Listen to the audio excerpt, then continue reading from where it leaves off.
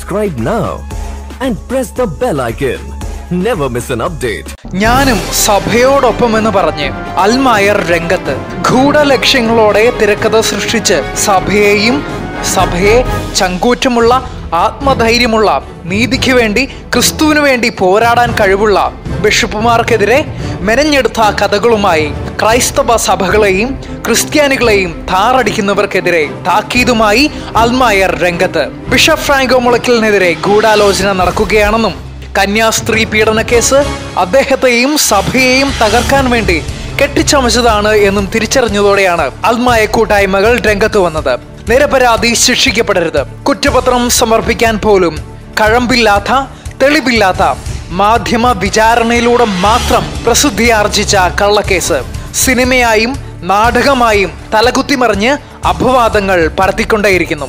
മാധ്യമ ആക്രോശത്തിലൂടെ നടത്തിയ ചിത്രീകരണങ്ങൾ, അധോലോക നായകൻ, ഭീകരബന്ധം, സർവ്വരാഷ്ട്രീയ കക്ഷികൾക്കും പ്രിയപ്പെട്ടവൻ, ഒന്നിനും മടിയില്ലാത്തവൻ, സ്വന്തമായി അംഗരക്ഷകരുള്ളവൻ, രാജകീയമായി വാഴുന്നവൻ, സാക്ഷികളെ ഇല്ലായ്മ ചെയ്യാൻ ശ്രമിക്കുന്നവൻ, ഒരുപാട് ഭൂസ്വത്തിന്റെ ഉടമ, ഇതൊക്കെ മാധ്യമങ്ങളിലും ഓൺലൈൻ ചാനലുകളിലും മാത്രം കണ്ടതല്ലാതെ യഥാർത്ഥത്തിൽ ഒന്നും കാണാത്ത സമൂഹം കടുത്ത നിരാശയിലായി. മാധ്യമങ്ങൾ സാധാരണക്കാരന്റെ ഉള്ളിൽ കുത്തിവെച്ച വിഷം ഓരോന്നായി പുറത്തു വന്നതോടെ കുറവലങ്ങാട്ടേക്ക് ക്യാമറയുമായുള്ള ഓട്ടം കുറച്ചു. കൊല്ലും, ഭയമാണ്, സമ്മർദ്ദമാണ് എന്ന് സ്വയം തോന്നി പറയുന്നതല്ലെന്ന് എന്ത് തെളിവാണ് ഉള്ളതെന്നാണ് അൽമായ സമൂഹം ചോദിക്കുന്നത്.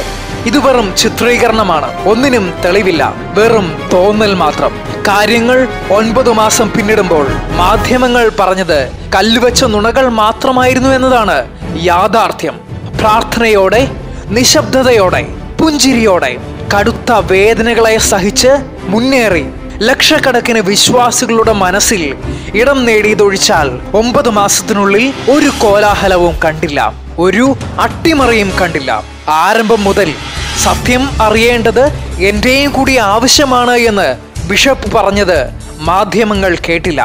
ഏതൊരു അവസ്ഥയിലും നിയമ നടപടിയുമായി താൻ സഹകരിക്കും എന്ന് പറഞ്ഞതും കേട്ടില്ല. തെറ്റ് ചെയ്യാത്തതുകൊണ്ട് താൻ ജാമ്യത്തിന് പോവുകയില്ല എന്ന് പറഞ്ഞതും കേരള പോലീസും മാധ്യമങ്ങളും കേട്ടതായി ഭാവിച്ചില്ല. ജലന്ധറിൽ 9 മണിക്കൂർ മുൾമുനയിൽ നിർത്തി ചോദ്യം ചെയ്തു. കാരണങ്ങളില്ലാത്തതിനാൽ അറസ്റ്റ് ചെയ്തില്ല. അറസ്റ്റില്ലാ വകുപ്പിൽ വിളിച്ചു വരുത്തി 500-ൽ പരം ചോദ്യാവലി പട്ടിക നിരത്തി 3 ദിവസം ചോദ്യം ചെയ്യൽ. മാധ്യമ വേട്ട. നിരപരാധിയായിരുന്നിട്ടും തെളിവുകൾ ഉണ്ടാക്കാൻ അറസ്റ്റ്. ഹൈ BP തുടർന്ന് പോലീസ് കോട്ടയം മെഡിക്കൽ കോളേജിൽ ആവശ്യമില്ലാതെ അഡ്മിറ്റ് ചെയ്തു. മാധ്യമങ്ങളുടെ നുണക്കഥ. തുടർന്ന് കേരള പോലീസിന്റെ വക ആശുപത്രി വളപ്പിൽ പൊതുദർശനം. അന്താരാഷ്ട്ര ക്രിമിനലിനെ പോലെ സ്പെഷ്യൽ സുരക്ഷാ ഭടന്മാരുടെ അകമ്പടിയോടെ നാടു കാണിക്കൽ.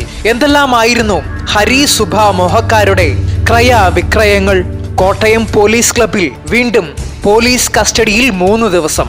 എന്നിട്ടും തെളിവ് ഉണ്ടാക്കുവാനും കൂടുതൽ കന്യാസ്ത്രീകൾ രംഗത്തു വരും എന്ന് പറഞ്ഞും 21 ദിവസം ജയിലിൽ. കേരള പോലീസ് കേരളത്തിൽ തന്റെ തിണമെടുക്ക് കാണിച്ചു. പിന്നീട് ബിഷപ്പിനെ അധോലോക നായകനാക്കിയുള്ള മാധ്യമങ്ങളുടെ ചിത്രീകരണം. തുടർന്ന് നിബന്ധനയുടെ ജാമ്യം. കേരളത്തിൽ കാലുകുത്തുന്നത് സാക്ഷികൾ ഭയക്കുന്നു, ഇര ഭയക്കുന്നു. എന്തൊക്കെ നാടകങ്ങൾ! ഇതിനിടയിൽ നിരപരാധിയായ മനുഷ്യൻ ആത്മീയ ചൈതന്യത്തോടെ മുറവിളി കൂട്ടിയ മാധ്യമങ്ങളെ പുഞ്ചിരിയോടെ നേരിട്ടു. പോലീസ് കാണിച്ചു കൂട്ടിയ കോപ്രായങ്ങൾ വകവയ്ക്കാതെ അവരോട് സ്നേഹത്തോടെ പെരുമാറി. 21 ദിവസത്തെ ജയിൽവാസത്തിൽ ബിഷപ്പ് ഫ്രാങ്കോ നേടിയത് ജയിലിലെ അന്തേവാസികളുടെ സ്നേഹവും വാത്സല്യവും. ഒരു ആനുകൂല്യങ്ങളും കൈപ്പറ്റാതെയായപ്പോൾ ജയിൽ സൂപ്രണ്ട് പോലും ആ വ്യക്തിത്വത്തിന് മുമ്പിൽ സ്നേഹമായി. ഇവിടെയെല്ലാം ഇത്രയും വേദന നിറഞ്ഞ സന്ദർഭങ്ങളിലും ഒരു കത്തോലിക്ക ബിഷപ്പിന്റെ ചങ്കൂറ്റവും ആഠ്യത്വവും ശാന്തതയും കണ്ട് പകച്ചുപോയത് മാധ്യമങ്ങളെ കേട്ട സാധാരണക്കാരനാണ്. ജാതി മതഭേദമെന്നേ മനുഷ്യത്വമുള്ള ഏവനും അമ്പരന്ന് പോയി. അതാണ് സ്നേഹമായി, പ്രാർത്ഥനയായി, ഐക്യദാർഢ്യമായി ഇന്ന് കോട്ടയത്ത് അൽമായ സംഗമമായി ഒഴുകിയെത്തിയത്. സത്യത്തോടുള്ള, നീതിയോടുള്ള, നിരപരാധിയോടുള്ള സ്നേഹമായി മാറുന്നത്. ഇതായിരുന്നു ഇന്ന് കോട്ടയത്ത് നടന്ന അൽമായ സംഗമം. ഇരയുടെയും കൂട്ടാളികളുടെയും ഹരിസുഭ മോഹബന്ധങ്ങൾ പുറത്തായതോടെ കേരള പോലീസും കുറ്റപത്രം സമർപ്പിക്കുവാൻ മടി കാണിക്കുകയാണ്. പക്ഷേ അതും ബിഷപ്പിന്റെ തലയിൽ കെട്ടിവെച്ച് എത്ര നാൾ ഈ ഇരക്കൂട്ടങ്ങൾ നാടകം കളിക്കും? News desk, Christian times.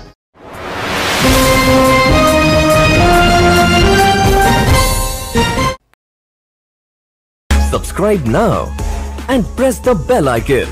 Never miss an update.